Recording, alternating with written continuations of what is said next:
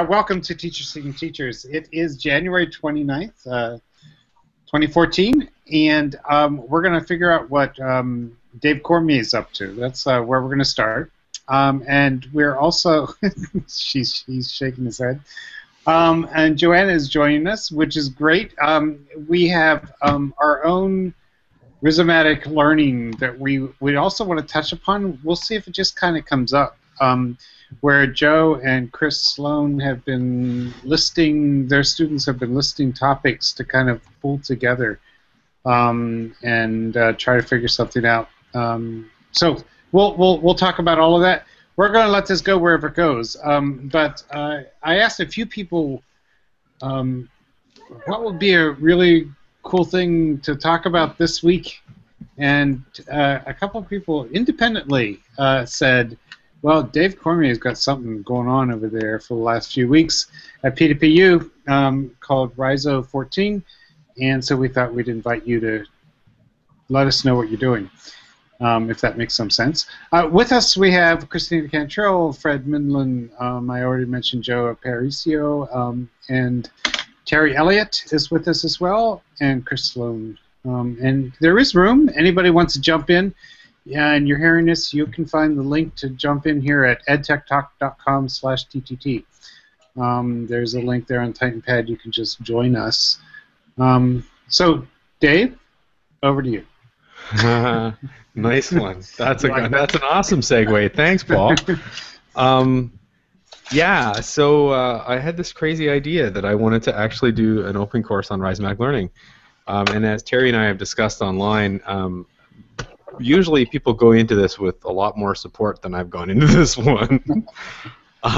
So it's been fun. You know, I wanted to talk about rhizomatic learning. I've been talking about it online essentially by myself and at conferences and stuff for years, but the problem with getting up in front of a bunch of people and talking about your work is that as much as it would be nice to interact with those people and as much as I've really wanted to sort of engage with that, you don't really get it at the conference. And as much as in my classrooms I do my very, very best to allow that to happen, it's a face-to-face classroom. At the end of the day, I've got a grade I'm giving these people, so you're not really getting it back in the same way. So I thought, you know what I want to do? I want to open this up and just invite whoever wants to come and see what happens. Almost like an open course on the internet. And so I did. And I figured, we get maybe 20, 30, 40 people. I think we got about 400 signed up at P2PU, so I called the... Go ahead. Yeah. Let's jump in right there. You some language you just used there. Almost an open course. Why the almost? And why a course? And is this a moo or not? A MOOC, sorry. A MOOC. It is a moo. No. Sorry, is it a MOOC or not? I don't know. I mean, okay. The guy who coined that term's a bit of a wingnut anyway. And the truth is when the term was coined, there was a whole bunch of other things going on, and it wasn't attached to the sort of media market machine that took it up in 2011, 2012. Is it a MOOC to me in the same way that we were doing MOOCs in 2008, 2009, and 10?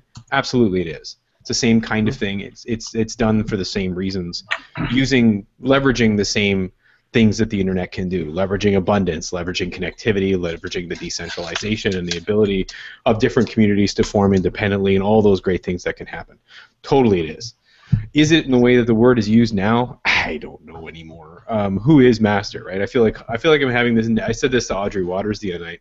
I feel like I'm having this never-ending debate with Humpty Dumpty, and he's sitting up there and telling me what MOOC means, and I go, but it doesn't mean that. And it's been going on for 6 years now. So.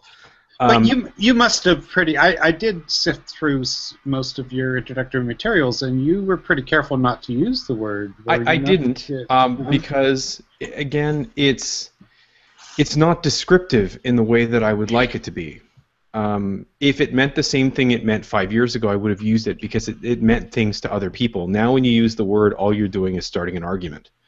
And the wonderful thing about this course and about the people who are in it is that they're all coming at this from their own perspectives. And I didn't want to set a tone that was about that would set some people off and start that debate about whether it's a MOOC or whether it's an open course, because I'm in kind of a peculiar position around that word. For those of you who don't know, I'm accused of coining it in 2008. So I didn't want the open course about my work, about stuff I really care about, to become about this word. So I dodged it entirely. Chickened out, you might call it. Are you writing about it too, or researching around MOOCs yourself too? Well, I mean, I was saying in the chat room earlier, there's some stuff I haven't talked about publicly yet that I'll talk about tonight. I'm doing a research project with edX right now, working with some profs at MIT, trying to find a way to blend together some of both, and trying to do some, you might call it bridging course or transitions course between high school and university for a couple of different STEM projects. Both because of the work that I'm doing at my university and because I think that there's a real gap there. And I think that it's one of the places where the MOOC model can be really powerful, particularly the adaptive learning model that comes out of the XMOOC stuff. So while I don't think that having a piece of software that grades you and tells you what's right is particularly valuable at the top end, I think for a lot of people who are in positions where they don't have access to a lot of educators with a lot of time, places, particularly in that summer period between those people who are actually trying to make the leap into university. We're talking about physics first. Certainly the students I see who come in the door, because I'm also responsible. Which is why it's a leap into the university? So. Well, you're right. For a lot of them it is, because I'm also responsible. I manage the department responsible for first-year advisement and first-year success at the university. And a lot of those students come in the door totally lost, without the links that they need. So one of the things that I'm hoping to do is leverage that XMOOC, that sort of technological MOOC infrastructure, to give them some of the foundational things that they need in order to be able to understand what's being forced upon them in some of those first-year science classes. Not because I necessarily like the way first-year science is being taught, but because that's the gateway to that profession. And I think that we can leverage some of that MOOC stuff and do some research around how to do that. That can do a better job of giving particularly those people without access to fancy tutors and stuff one place that they can go to help prepare a little bit better to make that leap in. So I'm doing some research in that sense. But in terms of the one I'm being run on me is more likely. I don't know how much running I'm doing of Rhizo14. There's an awful lot of good personalities in there. But not formal research per se. I don't think it would make much sense to do so. I'm being transparent about it. I've asked some questions and posted the answers to them. I'm reflecting openly about them, so I guess I'm researching in the way that I think is important, but not in a formal academic sense. So others jump in as we go here. Terry, could I ask you to speak up on what was mentioned right at the beginning about, more preparation or whatever others have used? I mean, I just do think of the CMOOC that the Writing Project and others messed around with, and there was a lot of like pre-planning and so forth. Yeah, we did. I mean, there's Christina. She can talk about the stuff we did before May, and there was a lot of that I'm not even aware of. And there's a whole back end that people like Jordan Lusink and Luke Hakama took care of as far as preparing. But May was, seemed like one hangout after another for the whole month, and and what we ended up with, I think, was something that was not, was not nailed down as far as what we were going to do. Right, each week it was something new that was coming up, but there was an awful lot. We had an awful lot of support from NWP and great facilitators, and in a way, what you're doing, Dave, is brave as hell because you don't have that support. But you've got a different kind of support, and I think what you're doing is you're testing the notion that you can have this this future. They say the future is not. The future is here, but it's just not evenly distributed. But I think it is evenly distributed in Rhizo14, and people take up the slack. Honestly, there's too much there for me most of the time. Teaching 5 classes this semester and trying to actually take some of the things that I feel rhizomatic learning is and turning it into rhizomatic pedagogy. And I admit I really don't know what the hell I'm doing, but don't tell anybody else. But yeah, we had an awful lot of preparation time, and in a way, I think Dave mentioned that maybe shortening the course to 4 weeks in the survey. You said something about that, and I think I responded in the survey that might be, maybe that'd be a good thing. Kind of turn it headless, just like ES 106 was this fall. That's right. I don't know. I mean, I think it'd be a really brave thing to try to do. Maybe foolhardy. But that hasn't stopped you. No, we're already in for foolhardy at this point. Well, I really Fred felt Midland, like, go ahead. Yeah. I felt like the CL MOOC this summer, connected learning. First of all, the connected learning term is so perfect as a marketing pitch that captures something so much better than the clunky words we've been using for all these decades, those of us who wanted to do it that way. The key thing for me was that it was formally from the beginning not a course but a collaboration. And that's the change that rescued it from any MOOC this, MOOC that. It was collaborative, and it was truly collaborative, and it continues. To me, I feel like it's still going on. I check it every day, just about. So it's a wonderful. That was a wonderful experience, and I just hope that continues into all of these efforts that that feed from the same respect for everyone's voice and encouragement and feedback in a level and a depth that was just astounding. I so appreciate it to all of you. I just wanted to Very good. Yep. Yeah. So a couple of things. I guess it's funny. Well, the collaborative part, I just should say, was inspired by Mozilla, actually, because they, right before we did the Connected Learning MOOC, ran a Teach the Web open online event that they also called a massive open online collaboration. And we really liked that frame, so we took it. Or they didn't call it Mozilla, they call it Mozilla's open online collaboration, sorry. And then I guess just interestingly, Dave, we did want to celebrate MOOC. Like, we used MOOC very, very proudly, and we really wanted to celebrate that and kind of reclaim it too. It felt like the right way to describe what we were trying to do, very literally. And so that was kind of fun. And then in terms of I'm really curious to hear how the PTPU thing is going, and also how headless events happen, because I haven't really participated in those. But I do think that the one of the strengths of CL MOOC, there was a lot of support, but that planning, we all started that planning together pretty much, Terry, and in May. And one of the things that I try to tease out is the one thing that Paul and I brought to it was that's Paul O, by the way. Go ahead. Yeah, I'm sorry, Paul O. Okay. Was to sort of approach the team of facilitators and ask you all to facilitate. And then also we went to a team of advisors, so that includes, we looked to content from Dave that we knew online, as well as Paul Allison, and so we sort of gathered up what we knew about constructivist MOOCs and who knew about constructivist MOOCs and who'd been designing this work and constructivist pedagogy for a while, and sort of brought you all together. So then everything unfolded from there, which I thought was just beautiful to watch.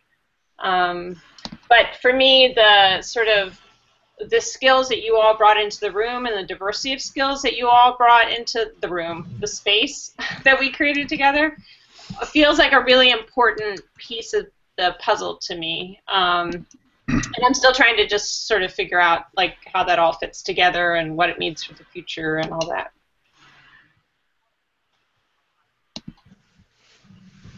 Any thoughts? I think that I'm getting the same feel from Rhizo14. that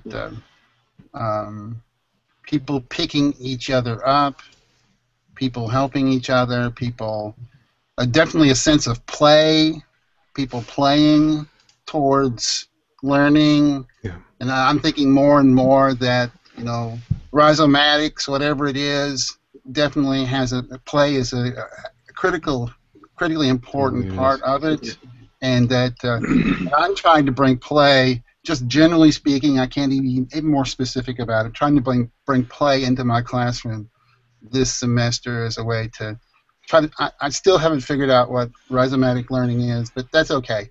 You know, I will try to figure out a way to use it in my classroom pragmatically, because I think that's where it's funny. This week, I'm beginning to see lots and lots of posts kind of switch towards, okay, it's about uncertainty this week, but it's also about how do I use this in my classroom? How does this work out as pedagogy? And I'm beginning to see that more and more. So people are, you know, doing what I'm trying to do in the classroom too this week as my classes start. So I'm really, really excited about that part of it. And the feel that I'm getting from Rhizo14 is the same as I got from CL MOOC. I'm excited to hear you say that, because that was certainly the intention with the topic this week. I tried really hard to be very irritating about the first two topics. Good job.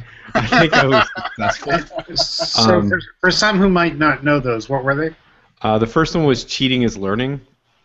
Cheating as learning or cheating is learning, depending on who you talk to. I actually purposefully said it both ways just to be additionally annoying. And what was the second one? Oh, I thought independent power. Oh, enforcing independence. Yeah. Yeah, and they were both specifically intended to make people question the power structures that they teach in and that they learn in. Not because the people taking the course don't anyway, but because in order to sort of, rhizomatic learning is about freedom, right? It's about the freedom to react and the freedom to be human. And Monica does this, I think, explains this better than anybody, whether she's talking about rhizomatic learning or not. But that ability to respond to the learning process as we are geared as humans to respond. And the first two sets were very much designed to get people off center, to push them out a little bit, to make them sort of question the structure. For some people, that was, and actually for a lot of people in this course, questioning the structure was by nature what they do anyway. But there certainly were some, and I think of our I don't know what to call her, the master student from the Philippines, who has very much become one of the focal points of the course for me. She's in a very traditional, very behaviorist program at the university she's in. I shouldn't say very behaviorist, smacks of behaviorism.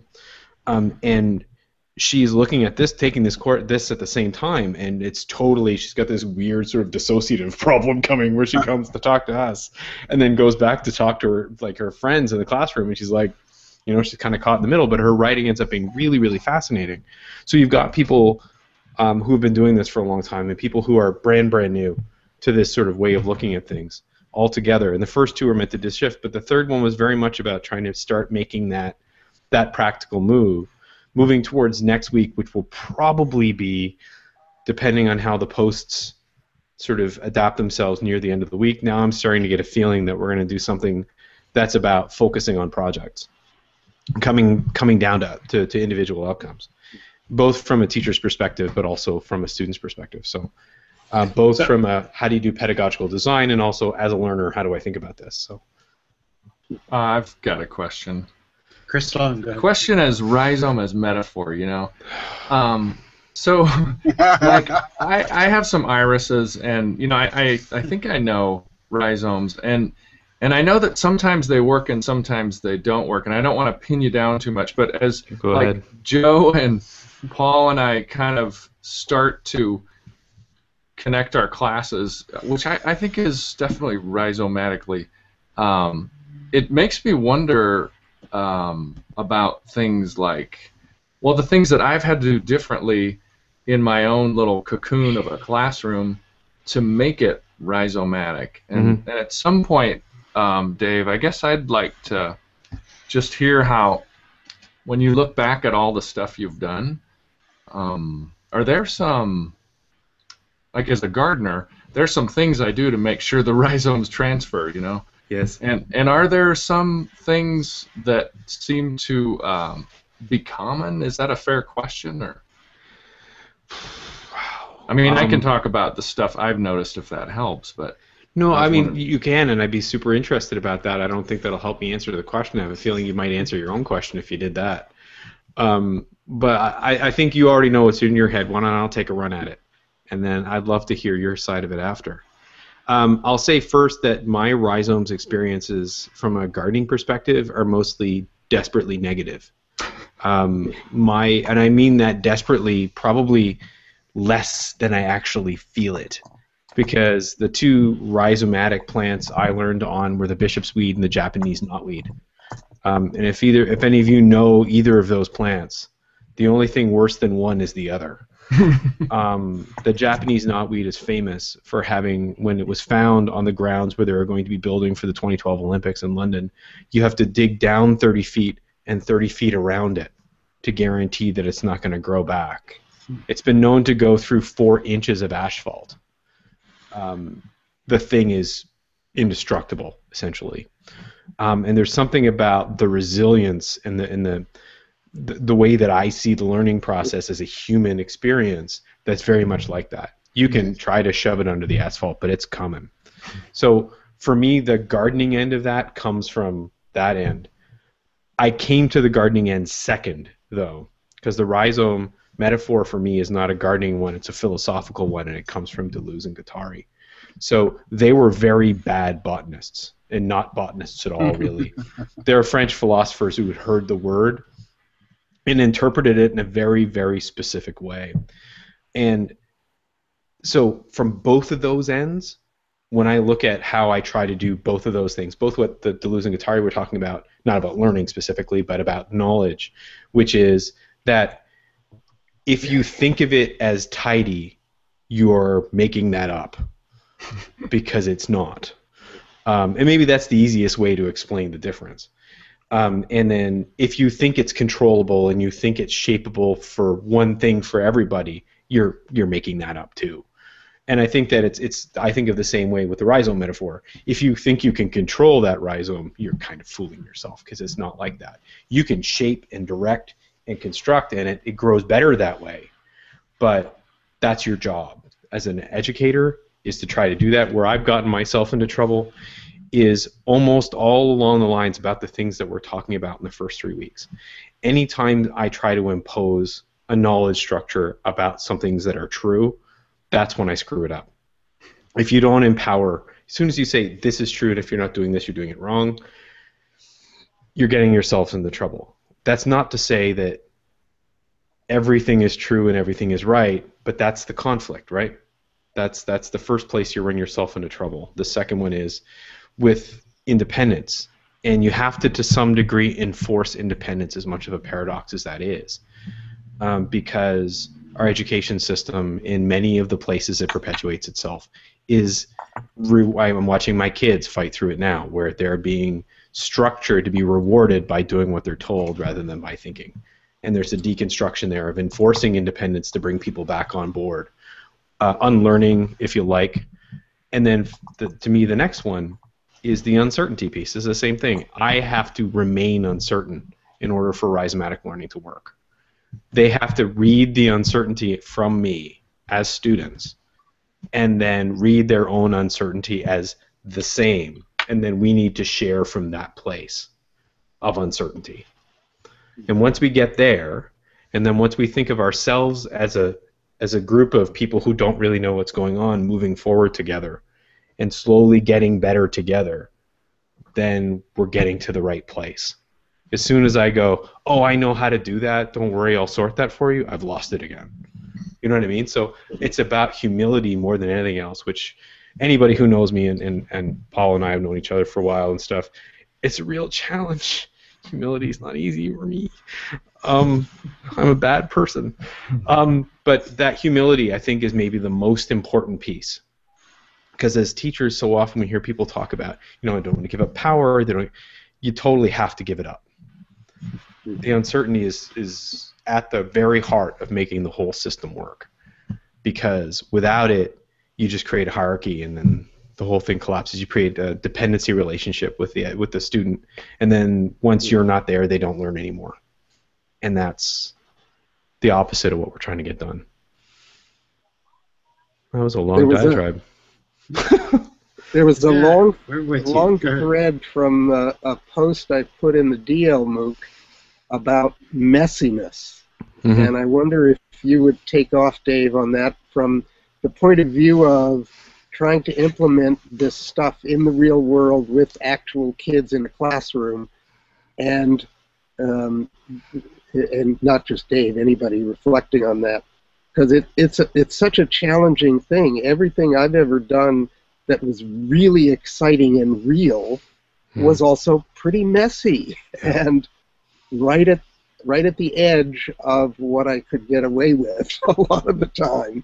I don't think it's strange that a lot of technology people end up being some of the people who I think of as innovators with education. And I think not by any means that they control that, but that it often happens that those things come in hand. Because for many of us, particularly 7 or 8 years ago and before, the technology was so shady and so unstable that the messiness was part of everything you tried to do. So if you look at, I remember, does anybody remember OpenSim? It was a virtual world. It was like Second Life, but it was open source. And in 2007, we ran this project, and it was this big thing. We built the land of Anne of Green Gables inside of OpenSim, and had the kids go inside of it, and they were supposed to interact, and then all they would do was fly around each other. And every time to fly around each other like this on the edge of one of the sims, the server would crash. And I still remember standing in the middle of the classroom and going, I'm going to choke that kid over there, I think. No, I can't. But I can't, but it's not their fault. And you just had this crazy moment where you're like, what am I going to do about this? It's totally falling apart. And then you start to laugh and realize that it's not going to make any difference. It's fine. The kids are having a hilarious time. And they're understanding that this is what trying things is really like. It's not a tidy event. It's not here, put this button in here, put the plug into that. Oh, I have the wrong kind of plug. I'll go get the one that fits. It's not like that. It's messy. It's uncertain. And I still remember that as being one of those transitional moments for me where I was like, I'm going to stop these children from doing these bad things, to going, oh shit, they're all having a really good time. And they're all realizing that this is what trying things out is like. And I think as technology people, for me at least, as that was my gateway to a lot of this, I was given way more latitude than somebody who taught math was ever given. Although, again, Monica being the exception to that. So, yeah, messiness is so critical. And I think I learned that lesson easily, whereas somebody who had to learn that in an English classroom may have come a lot harder to them. Because for me, I still, I can think of a dozen times where I was in a classroom where, I remember one classroom where I walked in to turn on the computer and I pushed my finger right into the front of the computer, and it went all the way into the computer, and I skidded the skin all off the top of my finger up to the back knuckle because somebody had carved out the back of the computer and ripped all the guts out of it. There was nothing left inside the case, and I taught the rest of the class trying to stop the blood from dripping off the finger with no technology, and everything I'd planned was gone and stuff, but I had so many of those things happen because I tried so hard to use the technology early on that uncertainty became a part of my classroom. So, could we shift a little bit, if you don't mind, Dave? And because I did invite Joe and Chris here to talk a little bit about, and I'm wondering if we're in a similar kind of place on Youth Voices as you might be in the course. In that, you mentioned that the next week might be about getting projects started of some sort. So I'm wondering how you're forming groups, or groups are forming, and so forth. And where we are is that, in Youth Voices, which, you helped us get started a good decade ago Is it that with long? at least a few ideas. Yeah, believe it or not. You know, and Chris, Crystal, you're more articulate at this question than I am. I think a little bit. We do a lot of parallel play on Youth Voices. There's a lot of kids posting things, and sometimes they hit each other, sometimes they don't. So it's messy in that way. I don't know if that's a good messy. I don't know what that is. But so we've. But then when we try to control the conversation, say you got to respond to this. That doesn't work either. So where we are now is on a Titan pad. Everybody's listed their topics that they're kind of exploring over time, and we wanted to talk a little bit tonight. So tell me if this is wrong. It is totally out of whatever.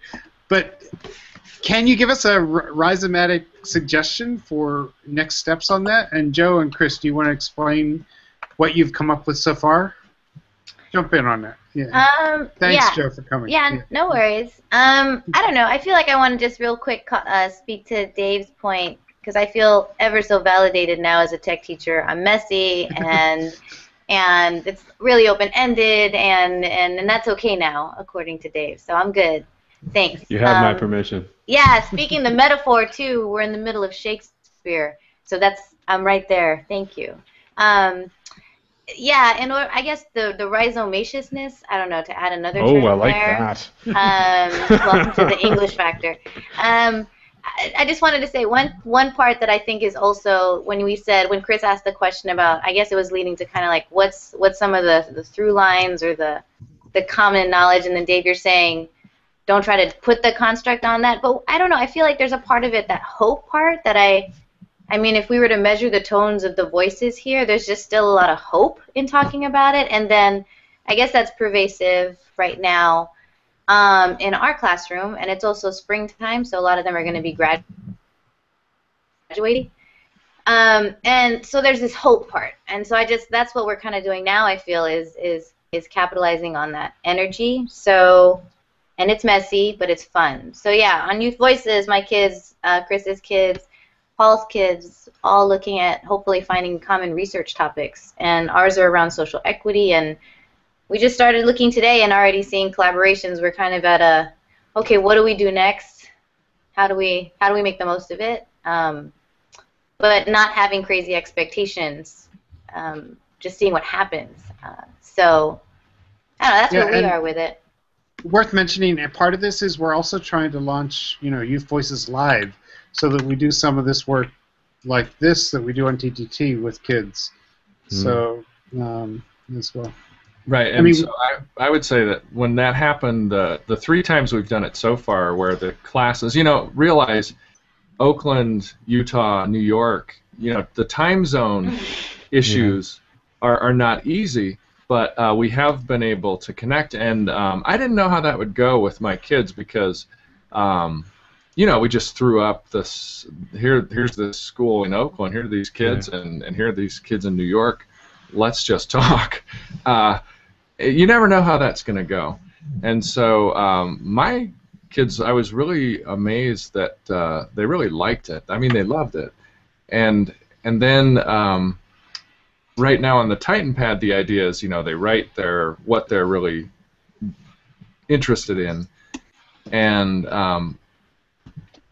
we don't have any expectations either, and I'm certainly a friend to uncertainty. And they are looking already, though, for those intersections. And I guess my question earlier was I've had to learn a lot of things in kind of a rhizomatic approach. Like I had to, my curriculum needs to be more transparent so that Joe and Paul kind of know what I'm up to. Right. Other teachers, and we're talking about rhizomatic in a traditional school setting, other teachers have to want to join in and have the opportunity and that kind of thing, and we have to communicate, and then the students need to connect, and they need to communicate, and they also need to be really clear about their ideas, which is wonderful. But then the thing that I'm thinking about more and more is about the rhizomaticness is if we're in these very different places and we have issues that transcend our place, those seem to be ripe areas of collaboration that I'm looking forward to. Like teenagers let loose on global or national issues, I think and there's the hope piece, Joe. Yeah, I think they can do a lot better than my generation is right now. And it's messy, but I have a lot of hope for what they're going to do, and I think they do too. Well, I don't know if you mind me jumping in there for a sec. I think one of the big advantages is when you take, rhizomatic approach, you could call it a lot of things. When you take an approach that doesn't necessarily define the outcomes as being content-based, where in a specific sense, is that if you attack a social issue, the multiplicity of positions is part of the approach, right? Necessarily, when you take it from a rhizomatic perspective. So if you're going to take a race issue, for instance, you can have 14 different truths all living side by side, as we do in our cultures, right? That's the problem. When you try to come up with one opinion about it is when you get yourself into trouble. When you understand the paradoxes of our culture, when you see everybody's perspective as being valid at the same time, that's when things start to make sense to me. So I think it's fantastic. I always think about Paul. Do you remember the conversation? Was it you involved in the one with the kids in Virginia about Halloween? Mm-hmm. It's about 10 years ago. Yeah. With Lee Baber. Yep. Where the kids from the small town of Virginia were talking about how they went to their grandma's house for Halloween, and the kids from New York City were talking about asking those kids when they would be egging the houses that night, right. And they were appalled, thinking, well, why wouldn't I couldn't possibly. And there was this wonderful conversation that came out of that about the cultural differences between those two places. Yeah, and I think the rural kids had guns earlier than that was part of the interesting. But go ahead. Yeah. Yeah, no, exactly. But that's just it. It wasn't as simple as bad and good and whatever. There's this whole complex pastiche at work here. That is what culture is. And they got a chance to share that back and forth between those two classrooms. And for me as an observer, it really gave me hope in the model that you're talking about, Chris. And that's that, when you open up your work, open up the reasons why you're doing stuff, and you open up to other people who have come from a different place. And again, for me, Rhizo14 is like that, right? We've got people from all over the world taking this from their own learning perspectives and whatever, and you open it up that way. If you yourself are also open, or fight to be so, you can't help but grow through that process. And I think having that opportunity at 12 or 10 or 14, that's awesome. Like, that's such an opportunity you're giving those kids to stretch the way that they see the world beyond the groups that they're sort of associated with locally. I think that's fantastic. I want to introduce Tommy Buteau. Did I say your last name correctly there? Yep, that's it. Buteau. Okay, Buteau. Who actually has seniors as well. I don't know if you're aware, but both Chris and Joe here have seniors. Great. And you finally got your kids on. I was so excited. Yeah. Recently. Yeah, I'm glad to be back. I wasn't able to figure out how to get on last semester. I just didn't have the time because I was teaching a new class, and sure. It was a little hectic. So I'm so happy to be back this semester with my creative writing class, and I think it'll be a great forum for them, kind of similar to what you're talking about. That we're from Windsor, Colorado, and my kids have never put up stuff for kids from New York City to read before, and so even when we were putting up these first letters, it was eye-opening for them to think, people that are from a whole different world really are going to be reading what I'm writing, and I look forward to getting in and looking at some of the work that you've been putting up with my students too, because I know they'll enjoy that. So I'm definitely glad to be back. Very cool. So I don't have a next step here. What do you tell us, Dave? Tell us more about how the projects are going to form. Are you in week 4, or what's the idea? I don't even know what a headless project is. So why don't you go there a little bit? I'm not quite headless. I'm kind of like a semi-visible head. Like I think I don't know. Somebody described it in the feedback forum. I'm gonna do something terrible. I'm gonna read something to you over this because it made me howl so much.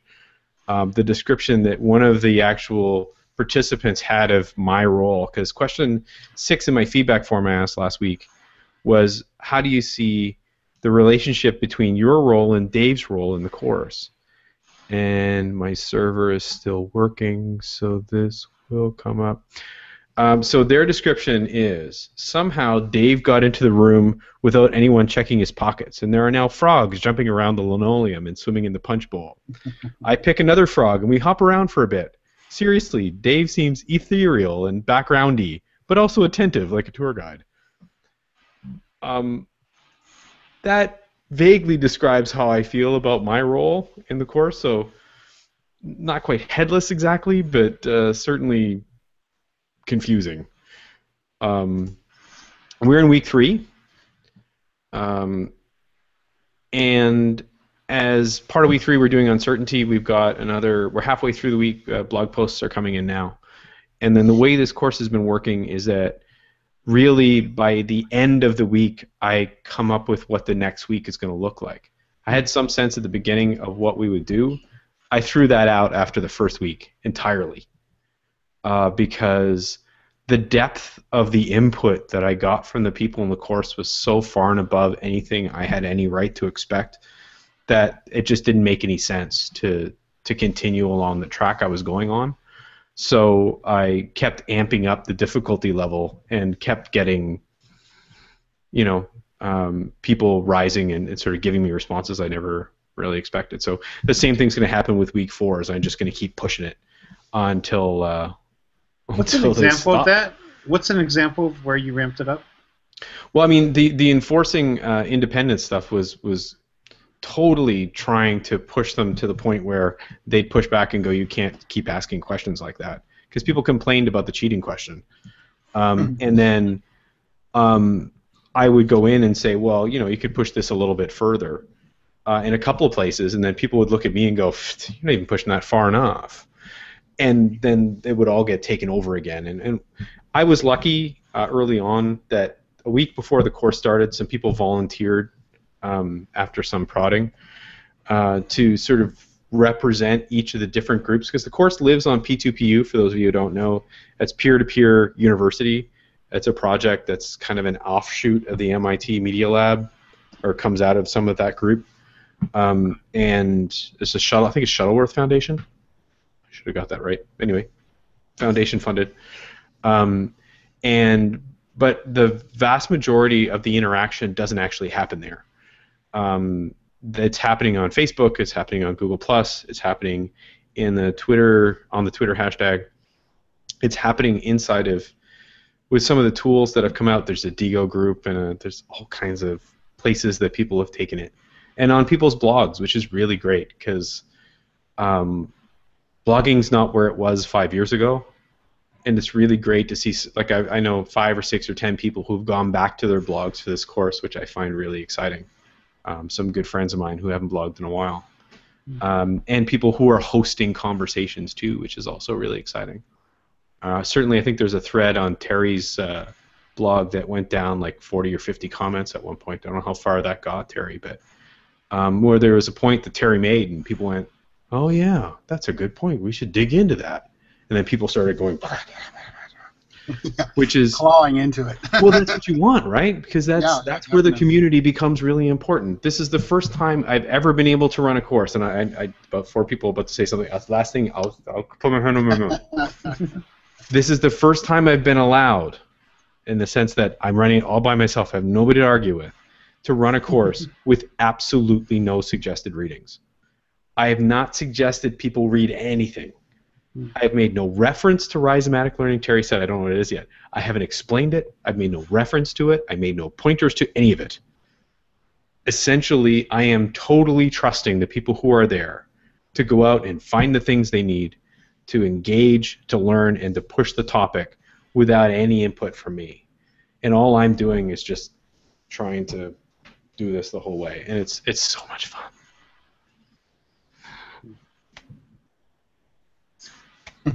Now's your chance. Jump in, folks. Wow, Dave, I don't know. Christina, I'm sorry. Yeah, go ahead. Did you unmute? I thought you did. Yeah, I did unmute. I guess, and I don't necessarily want to take the conversation in this direction if you guys don't But I'm going to anyway.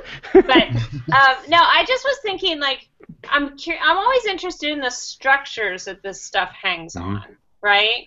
So kind of like in CL MOOC, we had kind of and Terry can talk about this, we had these sort of cycles, these make cycles that would start, you know, in with kind of a prompt at the beginning of the week to make something.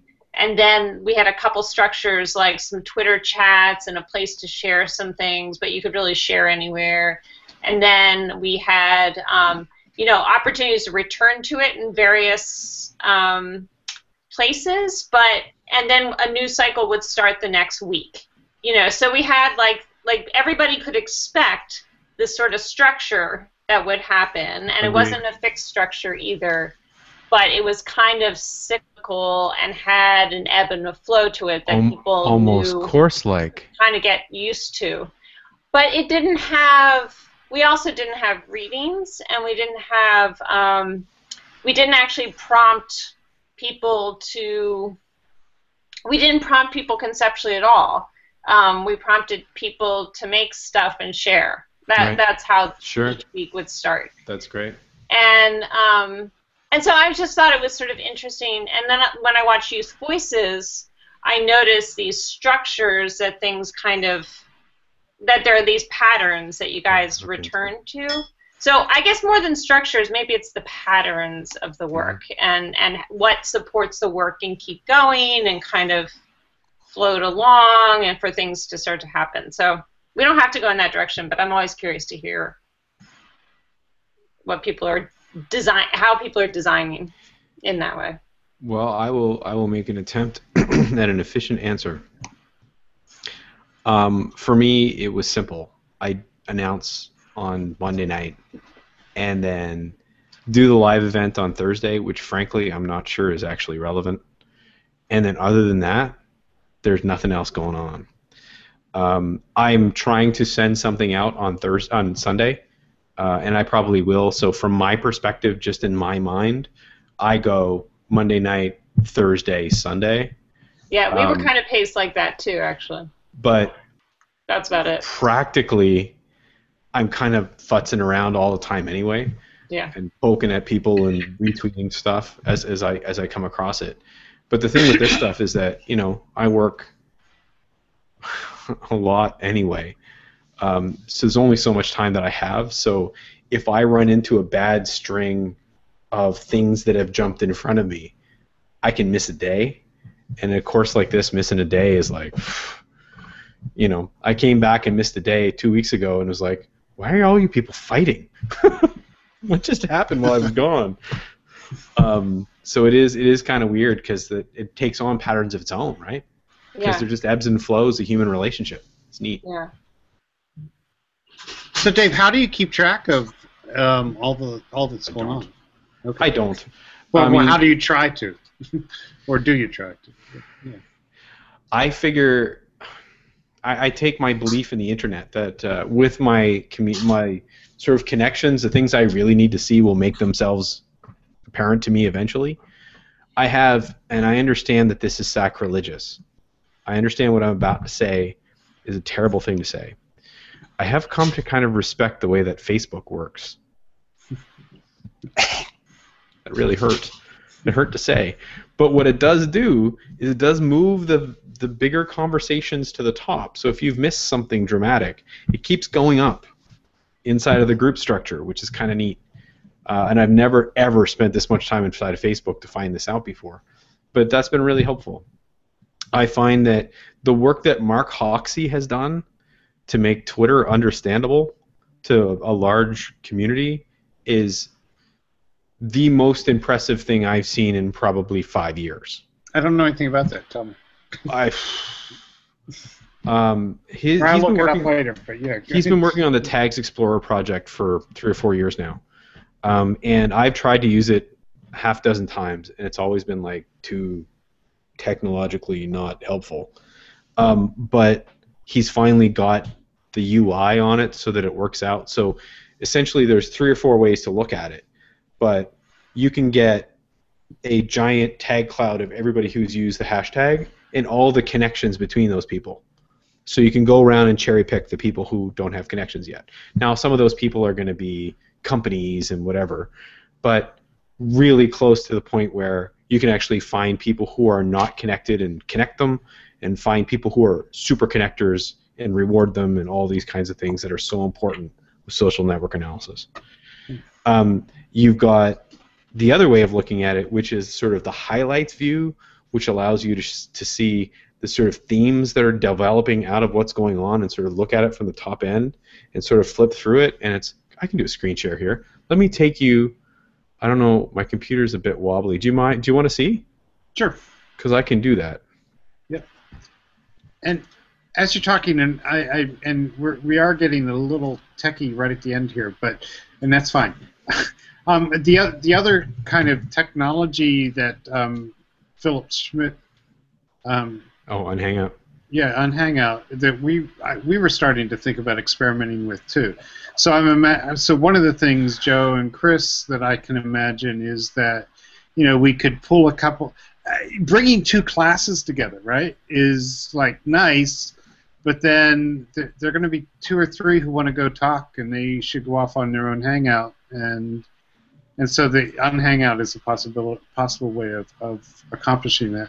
But you've tried to use it as twice. Well? And how'd it go? I mean, I'm interrupting your other demonstration here, but no, that's fine. Yeah. It's not for the week of. Yeah, it's. You've done 5,000 webcasts at this point, Paul. Mm-hmm. It's not going to be a problem for you. There's a lot going on, and it's not very easy to control. And for me to say that, not very easy to control, that's so the breakout groups work seamlessly. It just essentially is a way of bringing 5 or 6 hangouts together, or 100, I guess you could explain it as far as you want. It is very difficult to move between things elegantly.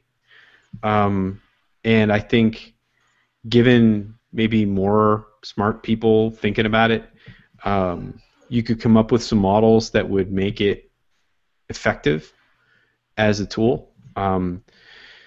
But the potential's there. Mm-hmm. I find it destabilizing to my ability to talk, which I think is really interesting. So anything that makes me kind of go, I can't do what I normally do here, I kind of get excited about it. And it certainly does that to me, I can tell you that. I don't think that was a very good description. Right. Yeah, look, it's something to play with and see how it works. I think that's yeah. Well, one of the deal breakers for me is that the breakout rooms deal breaker. Listen to me. But one of the things let's rephrase that. One of the things I hope they get to fast is that the breakout rooms get recorded too. That seemed like kind of important to me. But is there a way that we could make that happen for real? Because that's kind of the kicker right there. I mean, can a kid get on their phone on FaceTime even with another kid? I feel like, Chris, some of your kids might be even better resourced than mine, and I'm surprised at the resources mine have to just take their devices and go do those. I mean, what's the likelihood that I can get kids sitting under trees doing their Google Hangout in Oakland, talking to your kids in Utah? Easy. That's what I mean. I feel like it's easy, and I feel like it's difficult and logistically in some ways, but I feel like I don't know. It's easier than we think. Maybe I'm really deluded, but I'm on that Dave tip of I don't know. I feel like we have enough skill set between the bunch of us to put it together. I don't know. Right. Finding the topic and finding the time, I say. It is about time zone.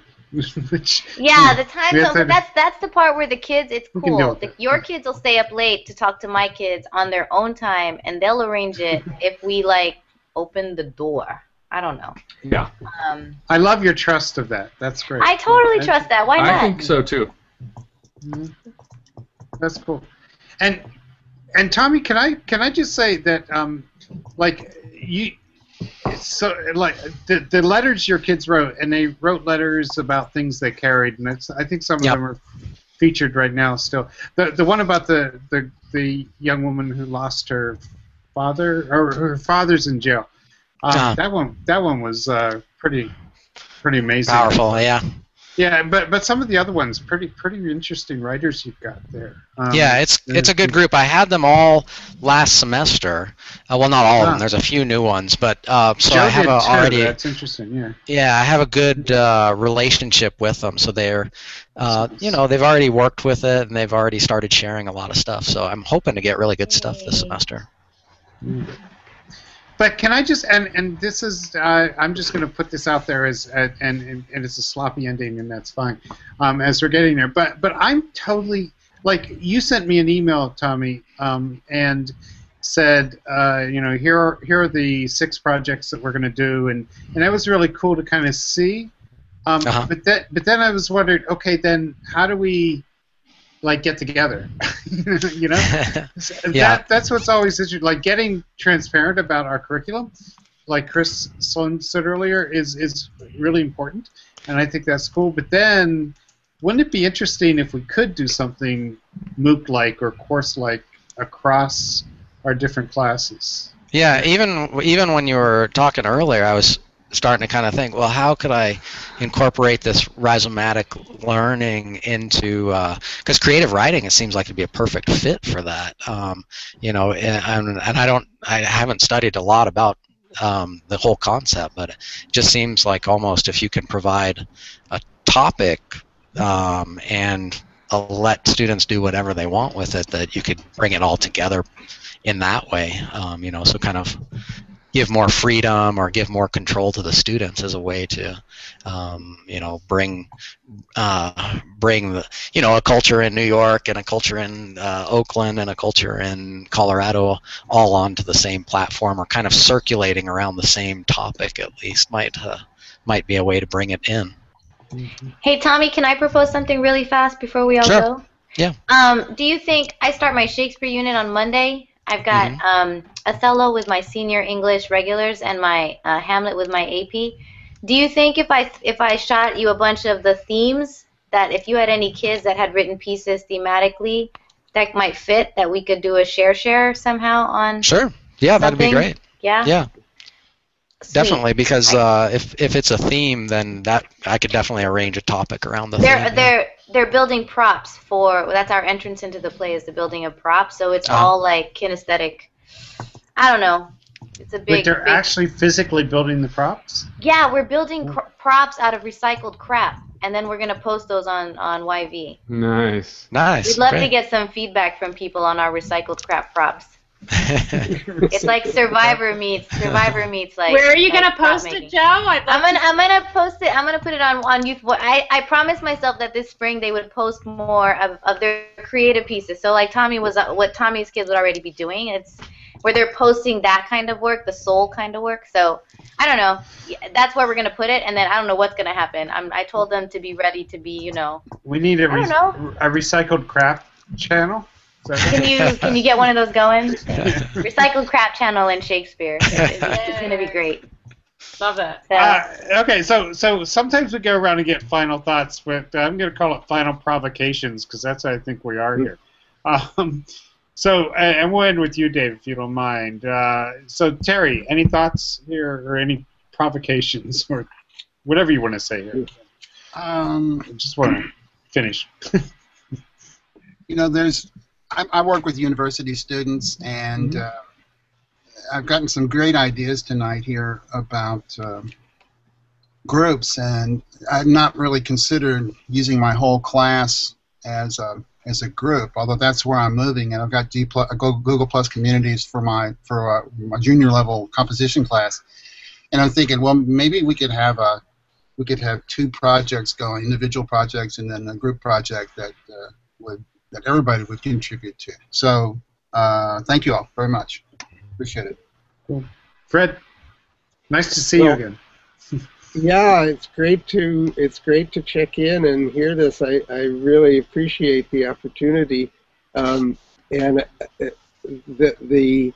I was just thinking about deconstructing the classroom as MOOC. If you sort of reverse analogize, one of the things that was wonderful for me about the CL MOOC, and that I've continued on my own initiative, is of having a physical face-to-face group that was part of the MOOC. We were one of only 3 in California, I think, who had an ongoing face-to-face group during the CL MOOC, and I've continued it as just a drop-in monthly session at the Arts Council offices as a way to keep that connection going.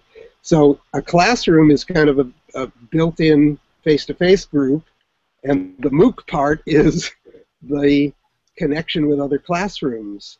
And that's what you guys are managing, and in transparentizing your curriculum is creating those collaborative prompts and the nurturing environment of the collaboration cross-classroom to where everybody feels safe and shares deeply. So I think it's wonderful. I want to just throw out 2 little things that I've been doing. Yesterday I did the first of a series of workshops at the public library in Watsonville on using genealogical research as a basis for telling family stories. And I'm planning a workshop for both teachers and community members from a session I went to in Berkeley with Paul O. around illuminating the notebook, making a little sort of jerry-rigged copper circuit on a notebook page, so you have a flashing light or a series of lights or whatever. That so you bring in programming, and they call it what is it? It's connecting the notebook, and it's a wonderful opportunity, which I will write something up about soon. I hope. I got to start plugging out this workshop. Very cool. Thank you for sharing all that. Christina, do you want to mention next week we're doing a show, and we're getting the invitations out around Digital Learning Day. Is that what it is? Yes. You can say something else too if you wanted to. But. Okay. Well, let me just say that I liked your metaphor, or how you described the MOOC and the connections to face-to-face work, and then all the connections that are happening online, Fred. Thought that was nicely said, nicely described. And I'm really excited to see what Youth Voices does with this work too, and how it starts to build those threads, and also the support in the threads that go out. So it's pretty cool.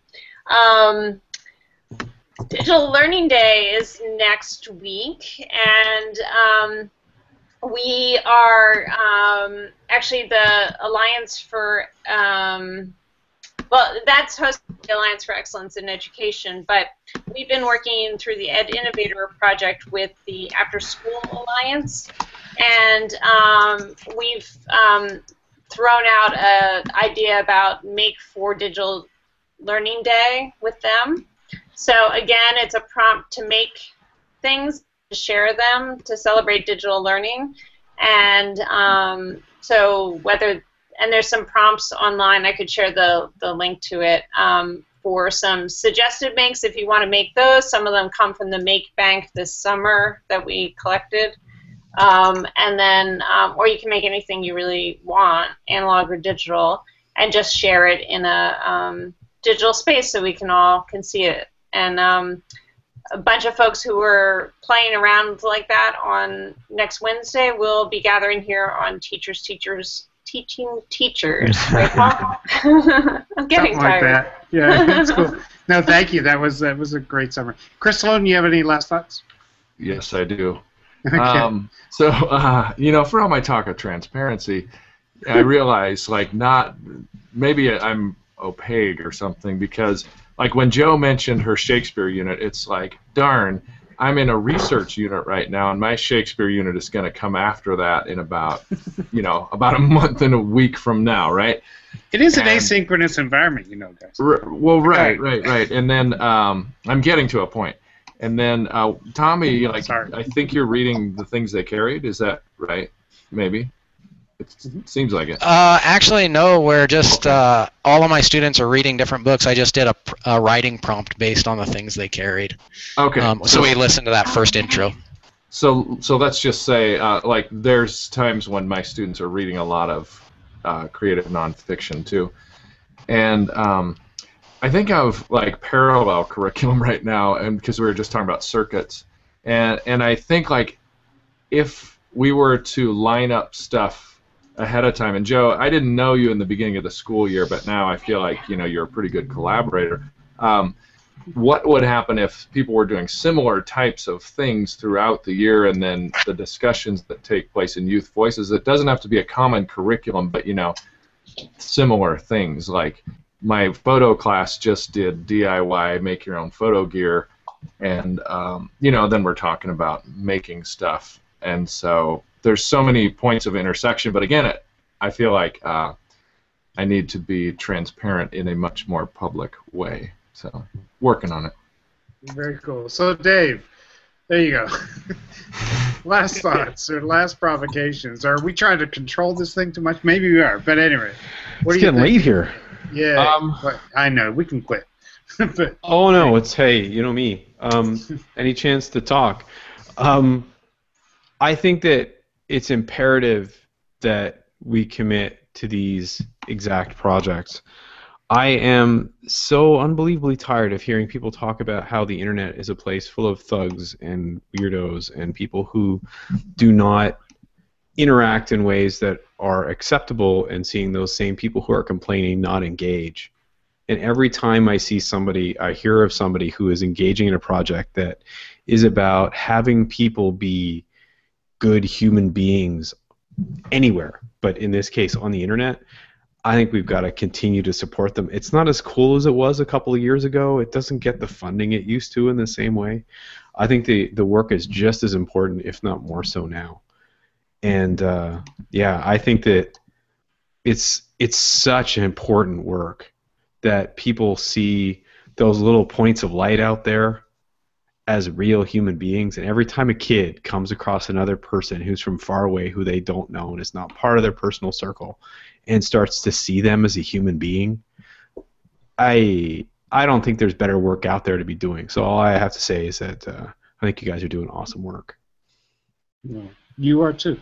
So thank you for connecting up again tonight. We always thank you right now, Dave. So as the founder of EdTech Talk and with Jeff Lebo, so we can do that kind of personally, and welcome you all back next week. Thank you all for having this conversation with us tonight, and we'll see you next week. Thanks, Paul. Thanks for inviting me, Paul. Thank you. Good night. Good night. Thanks, Good to see you guys. Good.